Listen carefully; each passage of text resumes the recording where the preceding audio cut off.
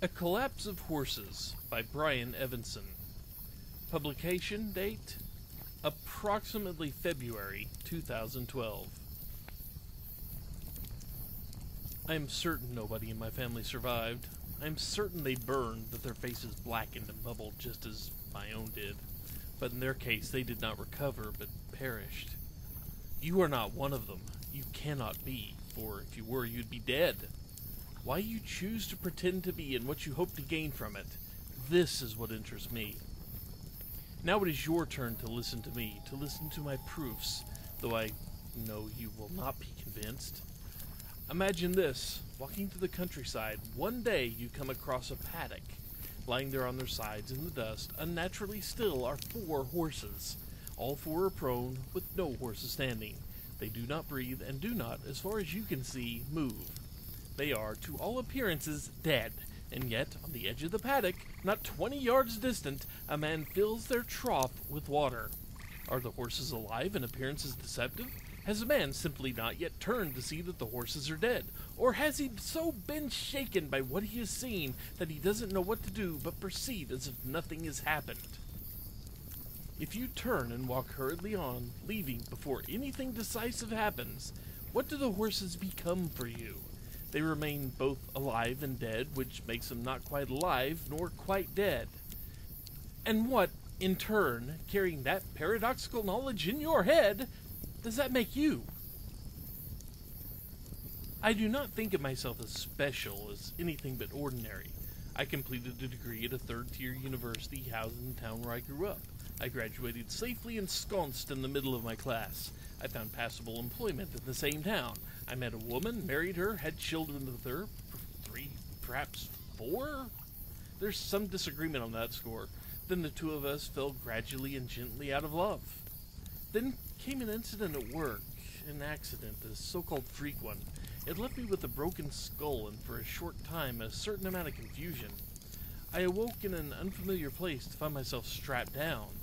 It seemed to me, I will admit to this too, it seemed for some time, hours at least, perhaps even days, that I was not in a hospital at all, but in a mental facility.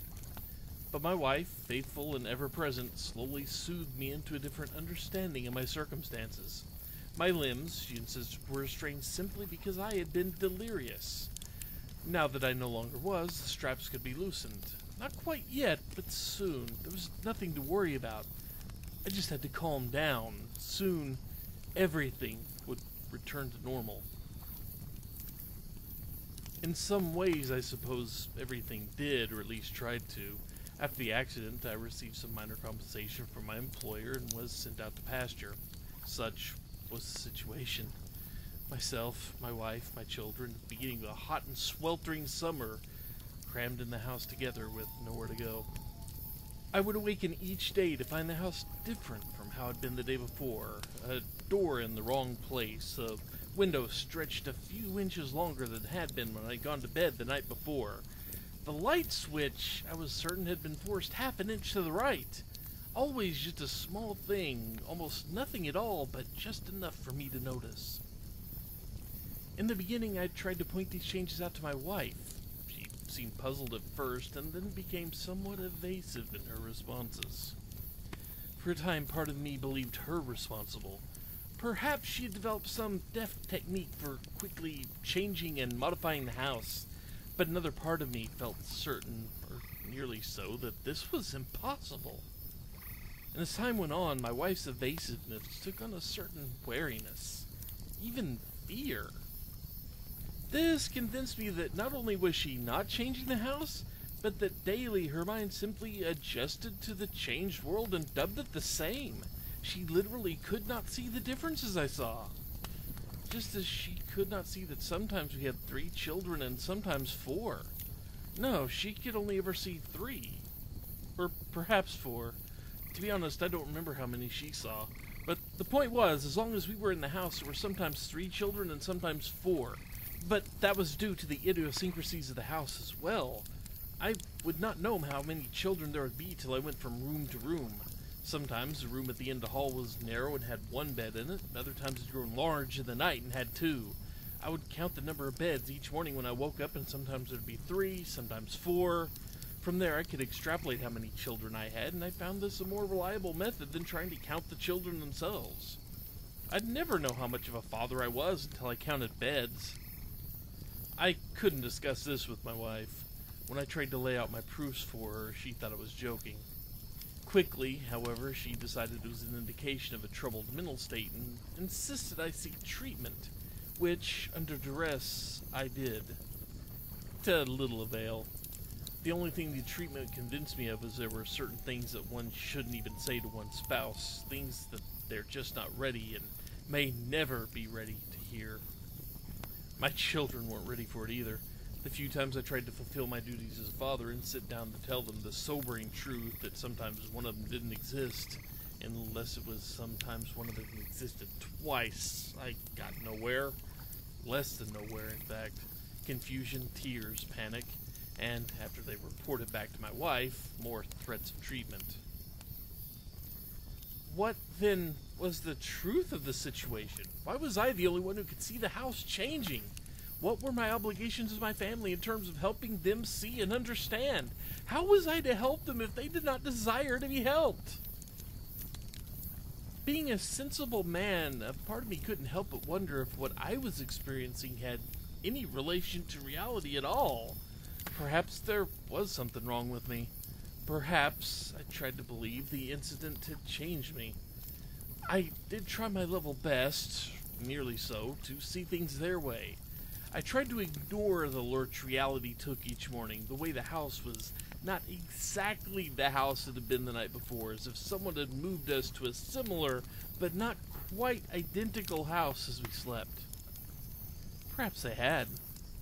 I had to believe that I had 3, not 4 children, and when that didn't work, that I had 4, not 3 children, and when that didn't work, that there was no correlation between children and beds, to turn a blind eye to that room at the end of the hall and the way it kept expanding out or collapsing in like a lung. But nothing seemed to work. I could not believe. Perhaps if we moved, things would be different. Perhaps the house was, in some manner or other, alive. Or haunted, maybe. Or just wrong. But when I raised the idea of moving with my wife, she coughed out a strange barking laugh before enumerating all the reasons this was a bad idea. There was no money and little prospect of any coming in now that I'd had my accident and lost my job.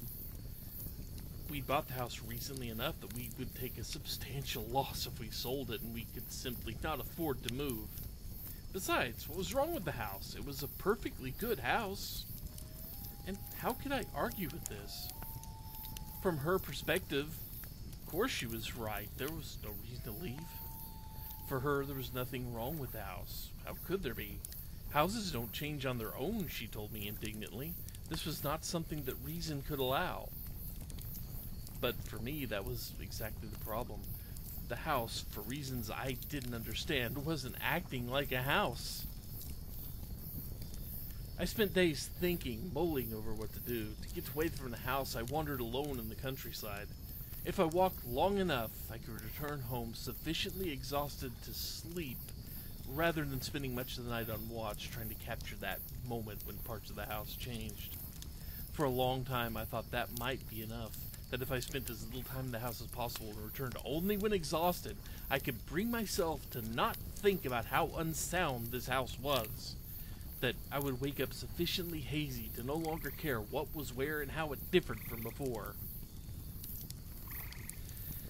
That might have gone on for a long time, even forever or the equivalent, but then in my walks I stumbled upon, or perhaps was led to, something.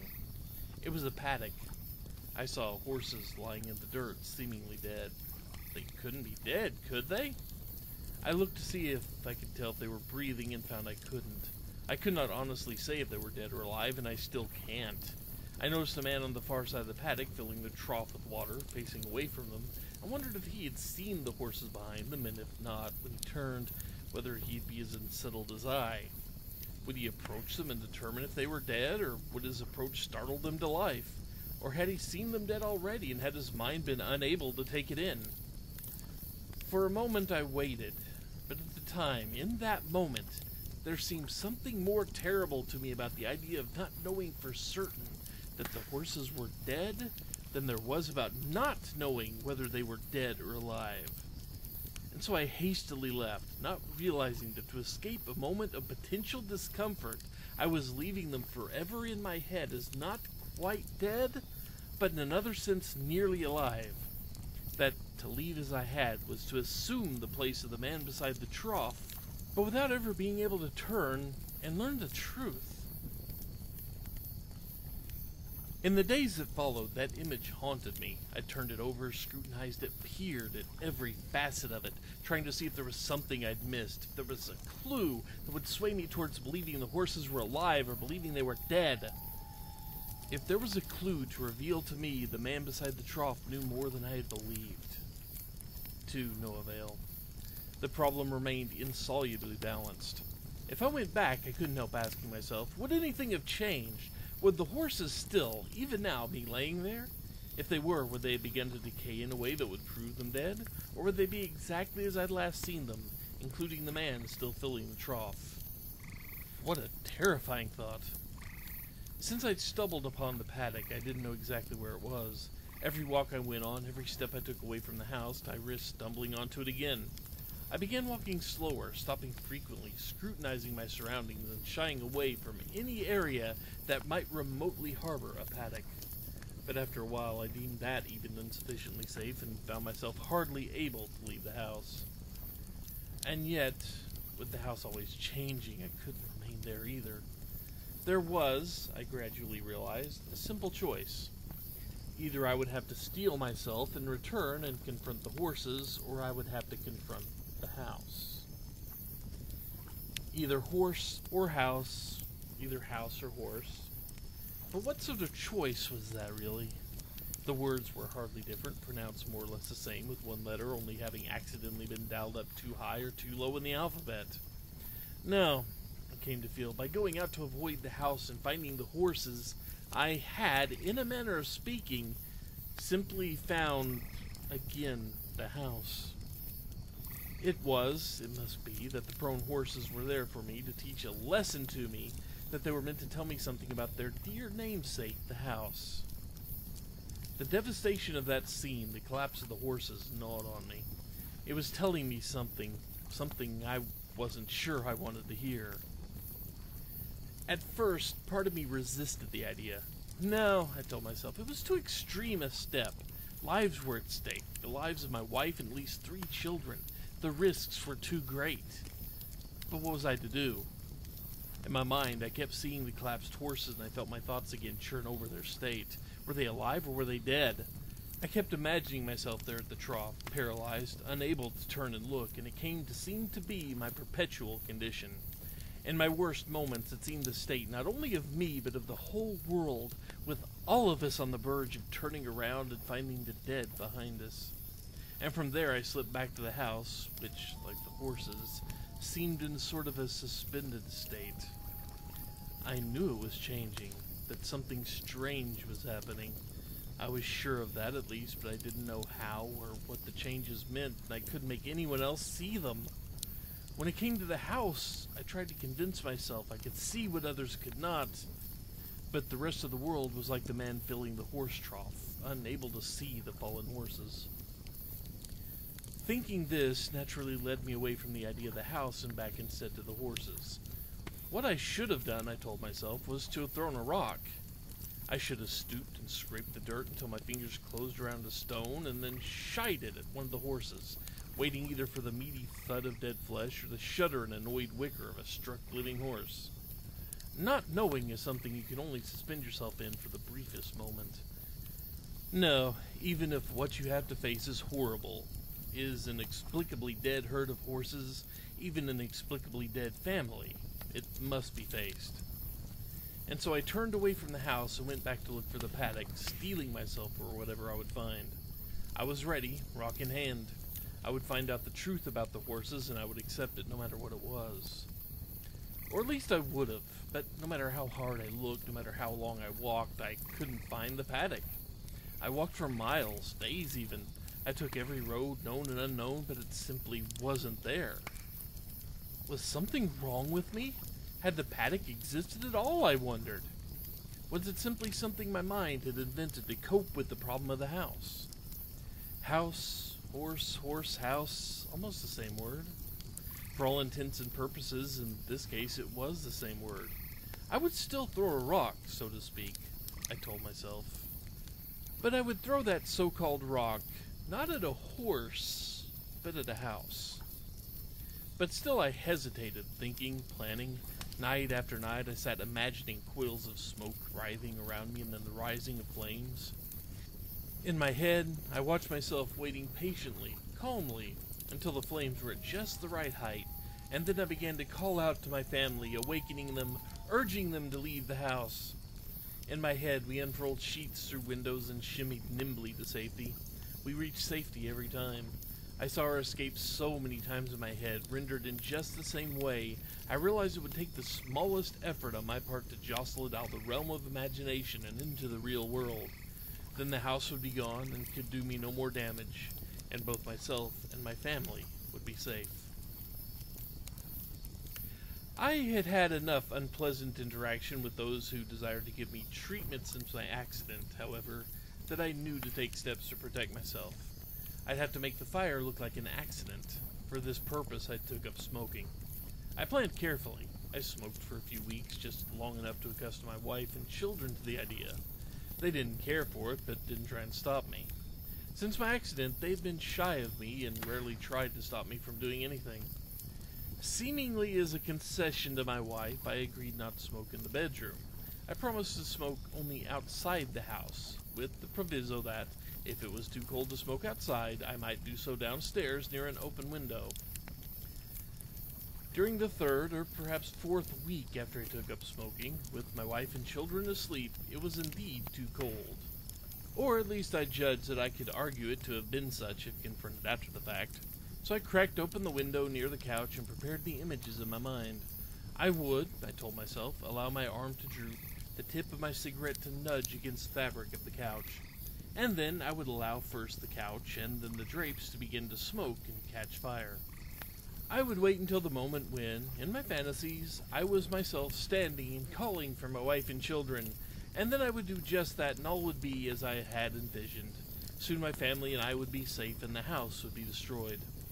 Once that was done, I thought perhaps I would find the paddock again as well, with the horses standing this time, and clearly alive.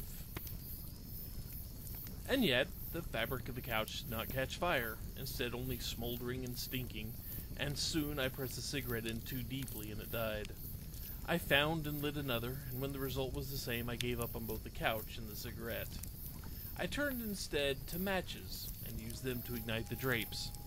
As it turned out, these burned much better, going up all at once and lighting my hair and clothing along with them. By the time I'd flailed about enough to extinguish my body, the whole room was aflame. Still, I continued with my plan. I tried to call to my wife and children, but when I took a breath to do so, my lungs filled with smoke, and choking, I collapsed. I do not know how I lived through the fire. Perhaps my wife dragged me out and then went back for the children and perished only then. When I awoke, I was here, unsure of how I'd arrived. My face and body were badly burned, and the pain was excruciating. I asked about my family, but the nurse dodged the question, shushed me, and only told me I should sleep. This was how I knew my family was dead, that they'd been lost in the fire, and that their nurse didn't know how to tell me. My only consolation was that the house, too, the source of all our problems, had burnt to the ground. For a time I was kept alone, drugged. How long, I cannot say. Perhaps days, perhaps weeks. Long enough in any case for my burns to slaw and heal, for the skin grafts that I must have surely needed to take effect, for my hair to grow fully back. The doctors must have worked very hard on me, and I must admit that except to the most meticulous eye, I look exactly as I had before the fire. So you see, I have the truth straight in my mind, and it will not be easy to change. There's little point in you coming to me with these stories, little point in pretending once again that my house remains standing and was never touched by flame. Little point coming here pretending to be my wife, claiming there was no fire, that you found me lying on the floor in the middle of our living room with my eyes staring fixedly into the air, seemingly unharmed. No, I have accepted that I am the victim of a tragedy, one of my own design. I know my family is gone, and though I do not yet understand why you would want to convince me that you're my wife, what you hope to gain, eventually I will. You'll let something slip and the game will be over. At worst, you were deliberately trying to deceive me so as to gain something from me. But what? At best, someone has decided this might lessen the blow, that if I can be made to believe my family's not dead, or even just mostly dead and not quite alive, I might be convinced not to surrender to despair. Trust me, whether you wish me good or ill, I do hope you succeed. I would like to be convinced. I truly would. I would love to open my eyes and suddenly see my family surrounding me safe and sound. I would even tolerate the fact that the house is still standing, that unfinished business remains between it and myself, that somewhere horses still lie collapsed and waiting to be either alive or dead, that we all will, in some senses, remain like the man at the trough with our backs turned. I understand what I might have to gain from it, but you, I still do not understand. But do your worst. Disrupt my certainty. Try to fool me. Make me believe. Get me to believe there's nothing dead behind me. If you can make that happen, I think we both agree then anything is possible.